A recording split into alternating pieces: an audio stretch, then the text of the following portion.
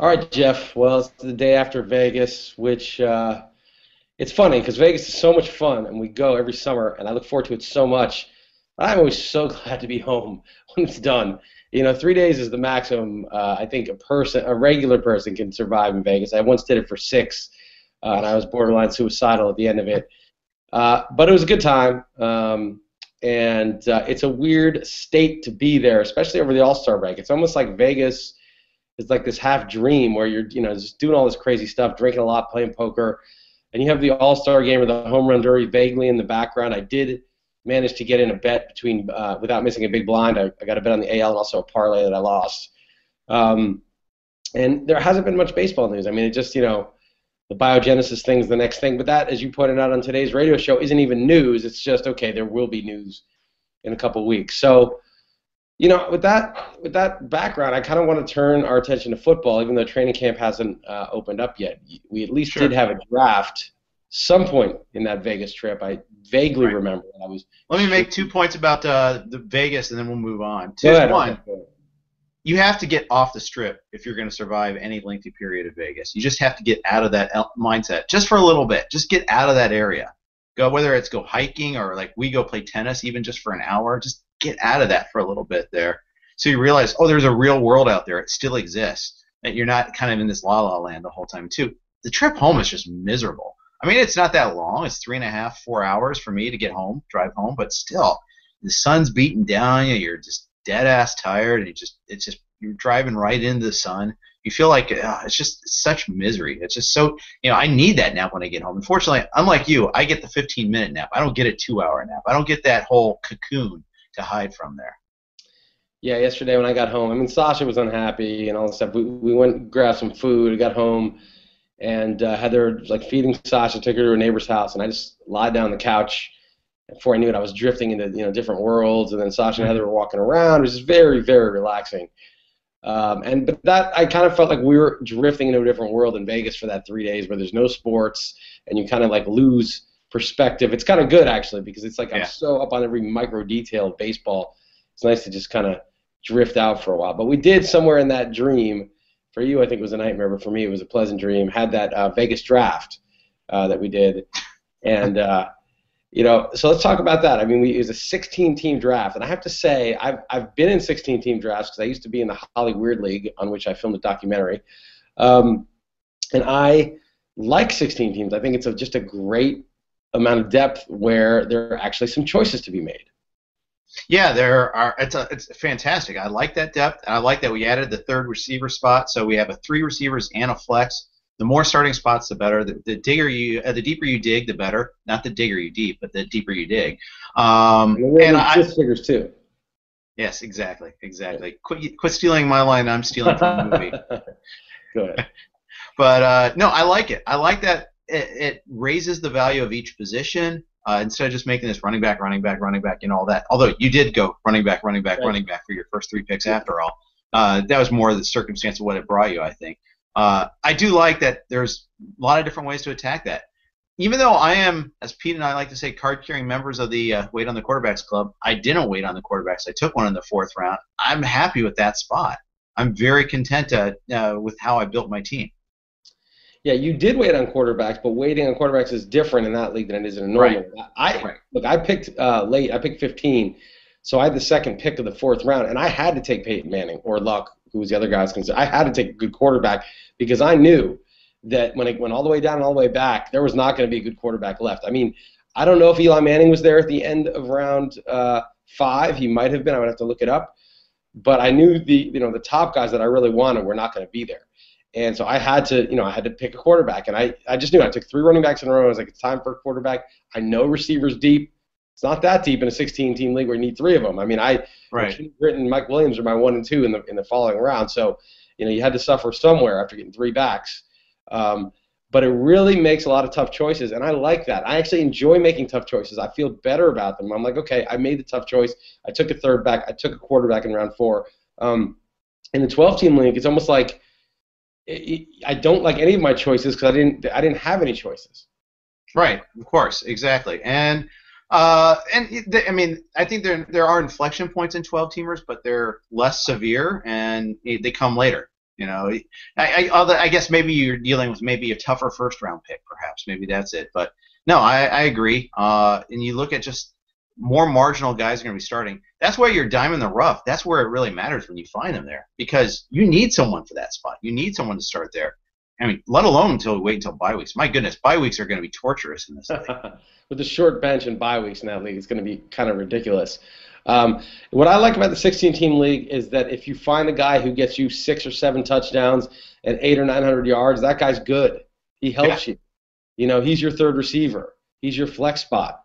You know, that I have Matt Schaub as my backup quarterback. Normally, I would never have any interest whatsoever in drafting Schaub. Why waste a roster spot on a QB with no upside in a 12-team league when there's going to be 5 or 6 or maybe even 10 QBs on the waiver wire at any given moment? But in this league, there's nobody on the waiver wire, and I'm going to need somebody if Peyton Manning gets hurt for a couple weeks or has his bye week.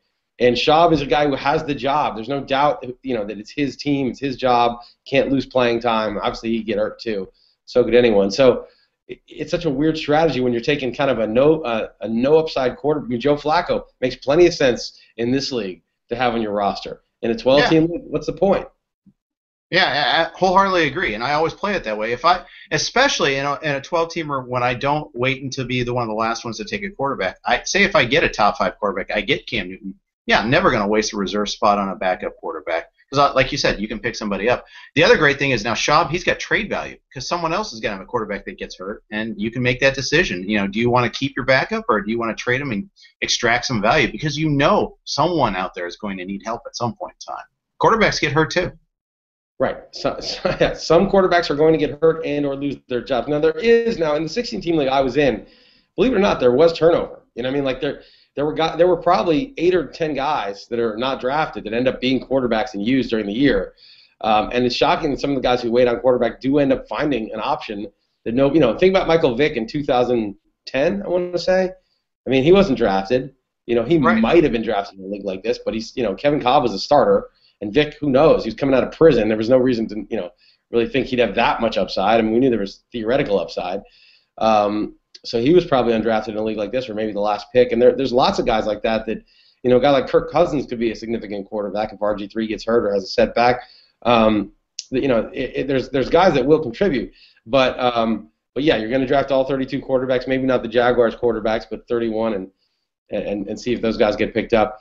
And the thing about this is there's such a short bench that when bye weeks come, it's like, you're going to take a 0 at tight end or you're going to drop your quarterback. You know what I mean? Like your backup quarterback. And that's tough because until it gets to about week 10, 11, I don't think I'm dropping my backup quarterback.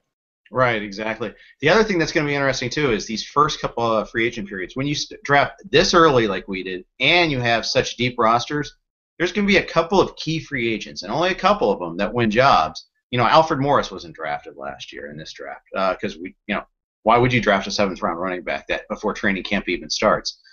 Someone like that is going to emerge. That means you cannot fall asleep at the wheel when you're making that first free agent period, especially if it's before the start of the season. What's funny is for my baseball leagues, I did so many really early drafts, like first week of March, and I had Broxton in a couple of them, who was the closer before Chapman became a closer again. And I thought, I really felt like I had a disadvantage because I really didn't grasp what I thought about baseball until, that last weekend, until Tout Wars, and I had the plan, which was such a great idea. But that was about like the last week to 10 days before opening day that I really kind of understand what I really thought about the player pool. And I thought, man, Greendahl's early drafts in March kind of hurt me, I thought, in baseball. But football, I think it's different because I did the magazine, not you. You did the baseball magazine. So I was catching up, but I'm caught up.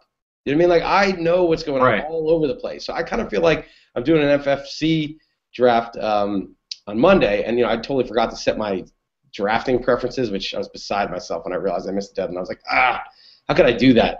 But whatever, I got 6th, and I think it's 3rd-round reversal, but I got to double-check. It was last year, I think. But in any event, I mean, like, I'm ready for this. You know what I mean? And I'm glad it could be to my advantage to be early before the market kind of, and I think one guy that the market, and I drafted him in this league, I've drafted him everywhere so far, that's going to move up is LaMichael James, because the guy is super fast, and Jonathan Bales did a study that speed is the #1 determinant of running back success. Obviously carries are, but not knowing who's going to get the carries, speed is #1. It's more important than size, more important than almost anything else for a running back. And 2, Kendall Hunter has a torn Achilles. He's not, he's going to maybe be ready for week 1, but even if he is, he's not going to be himself, and he's not that great anyway. And then Frank Gore is really the only obstacle. And Gore, has an injury history. He's had a lot of mileage, and even if he's totally healthy, they're not going to give him more than like 220 carries. So, right. And a good defensive team. And Michael James is explosive. He put on 10 or 15 pounds of muscle, they said, to run better between the tackles. Man, I think that he's going to end up being like a 4th, 5th round pick by the time that drafts roll around. Yeah, you might be right. I think, and you got him, I think, in the 7th round too. So you got a really good price on him. In a 16-teamer. Yeah. So. Yeah, and I wrote him up in the magazine. It's similar. I really like him a lot too. I just hope he doesn't become that trendy upward guy that it's going to cost it where he's not really worth the where it's not worth the price. I don't want to become a 4th or 5th round player because then it's going to be tough to justify the value there. But he may not really get that high. But I think he's a guy that's going to climb, especially in training camp. Yeah, I agree with you there. So you picked 15th overall out of 16. Did you like the spot? I did, given what I ended up getting. I didn't really know. I mean, I haven't been in a 16-team league in a while, and so I was sort of agnostic as to the spot. Is the stake league 16 teams? By the way, it was 14 or 16 last 14, year. 16 last year. I believe it's 14. Last year, okay, it wasn't 16. Well, and that's an option anyway, so it's a little different. But I hadn't been in there in a while, and I remember the greatest season I've ever had in any fantasy sport was picking out of the 15-hole in a 16-team league, by the way, the Hollywood League in 1998. I only got everybody, and there's obviously a lot of luck there. But I think I kind of like draft column. Yeah, it was my perfect. Well, the perfect draft column though is not about getting, as I said, Mike Trout or Miguel Cabrera or Adrian Peterson. It's about getting, last year getting Alfred Morris with your first pick and everyone being like, "What do you do?" Getting side bets, getting ridiculed, and then crushing the league. That's the perfect draft. But you can't do. It's impossible to do that. But no, I like it. I got LaShawn McCoy, who I thought fell a bit. I know it's not a PPR, but I still like him at 15. What happened? He got hurt last year, but he's healthy now. He's still young, and he's still a very good back. And then Maurice Jones-Drew in round 2. I kind of surprised myself. I've been taking receivers there, and I was going to take Demaryius Thomas, but I just thought, Stephania Bell says he's healthy. All indications are that he'll probably be ready for the start of training camp. Forget about the regular season. And Maurice Jones-Drew is a top 5 back when he's healthy. So I thought at the 2 picks into round 2, I liked it. Yeah, the weird part for you is, like you said, you've been in receivers early in a lot of your mocks and other drafts. You didn't take a receiver until the 5th round in this one. With a 3-receiver league, does that scare you at all? No, what happened was usually I got A.J. Green and Des Bryant at that spot, toward the end of their and both those guys were gone. A.J. Green, Des Bryant, obviously Calvin Johnson. I think Julio Jones was gone too. That's right. So there were like 4 top receivers gone, and I would have to take, Demaryius Thomas is probably my next, and Brandon Marshall if I wanted receiver. So it was a little bit of a step down. And then I thought, running backs are more scarce, but I like the Lamar Millers, and I don't mind Le'Veon Bells and stuff like that. And I didn't know if those guys would even be there in round 3 in the 16-team league at pick 15. So I couldn't just take those receivers and count on running backs being there like I can in a 12-team league. Right. So what I did was I took the 2 backs, and I thought, okay, there'll be receivers there. But then Le'Veon Bell was still there anyway, and I thought, there's a flex in this league. Running back is just so scarce. I'll take either Hakeem Nicks or Le'Veon Bell. And Hakeem Nicks went on a pick or 2 before me. I said, all right, I'll take Bell. And then I was like, I have to take a quarterback now, even though I'd like to take a receiver because they're all going to go in this round. I can tell. It's 16 teams, a long time before I pick again. So I took Peyton Manning. And then it was just sort of like, okay, now it's time to see what's left in receivers. Right. You and Peter Shanky pretty much did the exact opposite draft. He went receiver, receiver, receiver, and was the last to take a quarterback, even after others had already taken their backup, which I loved, that they punished him. So we're both proponents of the punishment draft method. So yeah, absolutely. See that happen. Especially when it's Pete Shanky. Yeah, exactly. Pete Shanky will do that receiver thing. I don't care if there's a study, I don't care if there's a study done by every established scientist on the planet that you shouldn't draft wide receivers first. He will still draft wide receivers first. He's unshakable in that belief. No amount of evidence will sway him. Well, we'll have to provide another data point this season for him. Right. Who did you end up with at receiver? I ended up with Mike Williams as my number 1, which I'm not, not the Seattle/Detroit one, but the Tampa one. Right. And I'm fine with that. I mean, Vincent Jackson gets hurt sometimes, and I think Mike Williams has shown that he can produce anyway. And they don't really have a viable tight end. They have Doug Martin as one back they throw to. They don't have like a major third receiver. I mean, that's it. It's Williams, Jackson, and Doug Martin. I mean, the passing game doesn't spread it around that much. So I feel pretty good about that. Then I got Kenny Britt in the next round, which obviously gamble, but one with plenty of upside. And then after getting LaMichael James, I took Darius Hayward-Bay, who I like. I took Rod Streeter, who in my mind, he's big, he's fast. Daenerys Moore is not very durable. The Raiders' defense is probably going to be bad. I think Streeter has some sleeper potential. I also took DeAndre Hopkins in Houston because I think Andre Johnson's also very injury prone. Yeah, it was disappointing when you took Hopkins. I was looking at him. I wanted him to think around the spot that you got him. I started off with 2 receivers early on, second and third round. I went Jordy Nelson and then Vincent Jackson. Same sort of reasoning. I like Jackson a lot. Main game in town. He's big enough. He gets a lot of goal line targets. I'm happy with him there.